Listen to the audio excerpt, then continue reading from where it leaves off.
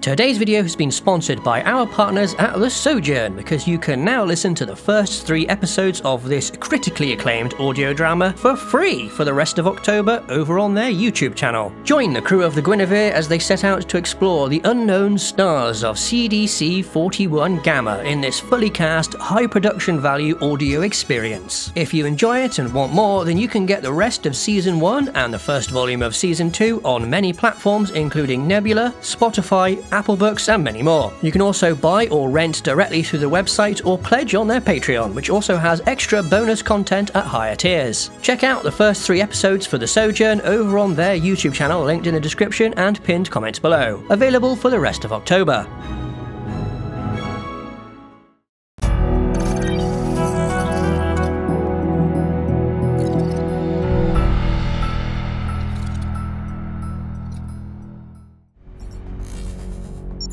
Hello everybody and welcome back to Spacedock. I'm Sojourn and today we're looking at radiation weapons. Now, everyone knows that long-term radiation exposure is bad for you. It can cause cancer, sterility and other health issues that can be passed down through generations. We covered in the nuclear rockets video that it's also bad for spaceships, but long-term exposure isn't the sort of weapons I mean. Luckily, or unluckily, increasing the radiation dose high enough can lead to death within hours, minutes or seconds. From skin burns to radiation poisoning, damage is done directly to the cells of the body. The higher the dose and the deeper it penetrates, the worse things are. It also impacts electronics. If one charged particle hits electronics, it can bump a lot of electrons out of the way. This can easily mess with semiconductors that make up the bulk of our complex electronics, causing bugs, breaking programs, wiping out data, or even permanent physical changes to the structure. Radiation-hardened electronics like those found in many spacecraft are somewhat protected against this issue, though I don't know how good such hardening would be at protecting from a dedicated radiation-based attack. But what's really scary about radiation is that it's totally invisible and entirely undetectable to us without the use of sensors. It's a silent, invisible killer that can reach through walls or cause effects that can linger for centuries. Coupled with the terrible way it causes damage, this means that weapons using radiation certainly come under the cruel and unusual. So let's have a look-see at what fiction has done with such awful weaponry, starting with the most obvious thing, the nuclear bomb. I've covered these in detail in a previous video, so this is going to be the quick version. Yes, nukes have radiation, and yes, you can dial them to deal mostly radiation damage, as is the case with neutron bombs. But there is also nuclear fallout, which is a bit of a side effect, though you can make a dirty bomb designed solely to spread radioactive material. Typical nuclear fallout consists of leftover materials from the bomb, but if it was detonated close to the surface, it also kicks up the ground or water and irradiates it as it gets lofted into the atmosphere to fall back down later. And this is what the Fallout franchise is named after. The Bethesda side of the setting has the lingering effects of radiation lasting for hundreds of years, rendering vast areas devoid of most life, or mutating it. And naturally, the games let you play with your own mini-nuke weapons, or even detonate the occasional big one, but the radiation from those is a side effect of the big kaboom. Luckily, there are also actual radiation weapons in the form of the Gamma Gun and its variants. These fire mostly radiation damage, which rather than dealing damage directly, it reduces maximum health. It's a pretty interesting way to do things, and is certainly very flavorful since they're these ramshackle hand-built things used by nutty cultists. Fallout 76 also added the radium rifle, which presumably dopes the regular bullets it fires with radium, as if being shot wasn't bad enough already. All this talk of gamma guns and radium weapons has probably perked up the ears of any Adeptus Mechanicus fans out there. The former, and various other radiation weapons, directly emit beams of ionizing radiation, but are rare to see compared to the latter, which is a very common weapon type used by Skitarii. These radium guns come in a wide variety of handheld forms that slowly kill their wielders due to long-term exposure, and are even capable of turning the battlefield itself into a radioactive wasteland with concentrated fire. Which is also, kind of, what the Covenant do when glassing planets, though I'm not sure why their plasma-based weapons do that when they're supposed to be using heat directly to obliterate or excavate planetary surfaces. It feels like the reference to the real vitrified sand created by nuclear explosions got a bit too literal, which isn't helped by the ludicrous value Cat says in Halo Reach, which would have meant everyone and everything would be very, very dead. Beyond the big stuff, the Covenant also make use of weapons which have a radioactive payload.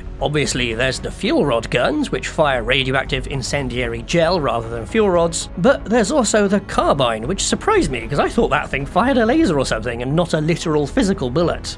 Warframe can technically make any weapon use radiation damage through its mod system, and there's plenty of weapons that have it as their default damage type, but that's a bit broad. There are a handful of weapons that explicitly call out being radioactive in their descriptions, like the Arcoplasmor, Mutalist Quanta, and of course Corvex, the nuclear reactor frame, and his special heavy gun. And no, the new core doesn't count. Despite its name, it fires a beam of microwaves. While on Warframe, I have to talk about the weird bonus effect that radiation damage can trigger. Why is it a friendly fire and confusion thing? What's that got to do with radiation? It should probably be using what is currently the magnetic damage status effect, which messes with shields. Remember what I said about radiation damaging electronics? Borderlands 3 does its radiation effect a lot better. It's another damage over time thing along with acid, fire and electricity, but it can spread to other nearby enemies and has a very satisfying sound effect when it kills them. And now for another real-world option for a radiation weapon, the particle beam. These show up in sci-fi a decent amount, even if they're not really called that in the setting, such as Star Trek's phasers. The thing is though, they're usually not that much different to laser beams, and to be fair, that is one way that real particle beams do damage. Using big heavy atoms like gold or uranium won't penetrate far into the target, but that just means the beam is very good at transferring its energy to the target, eroding away like a laser does. I'm not sure if spraying something down with uranium like that actually causes any radiation damage though, but what does is using light atoms or even just protons or electrons. These can all penetrate far deeper or even through a target and cause a big spray of something called braking radiation as they slow down. So you can wave a particle beam over something and basically sterilize the inside of it while frying its electronics.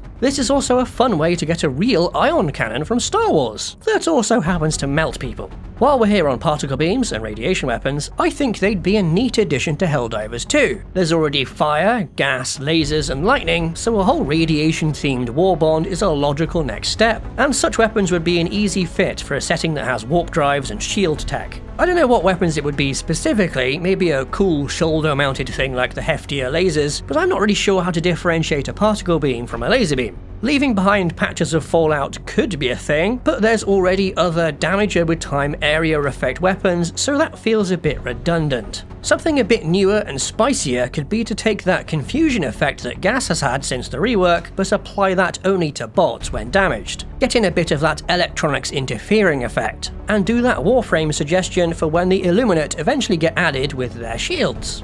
In the end, that Helldivers suggestion shows that I want more of this weapon archetype. There's exploitable bonus effects and a built-in understanding that radiation is a deadly, terrible thing. Sci-fi has plenty of horrible, painful weapons, so let's have more of this one. You can support Spacedock by joining our Patreon, where you can get our frigate and spacefighter design reference books. Alternatively, you can support us directly through YouTube by becoming a channel member. Thanks to our supporters, and thank you for watching.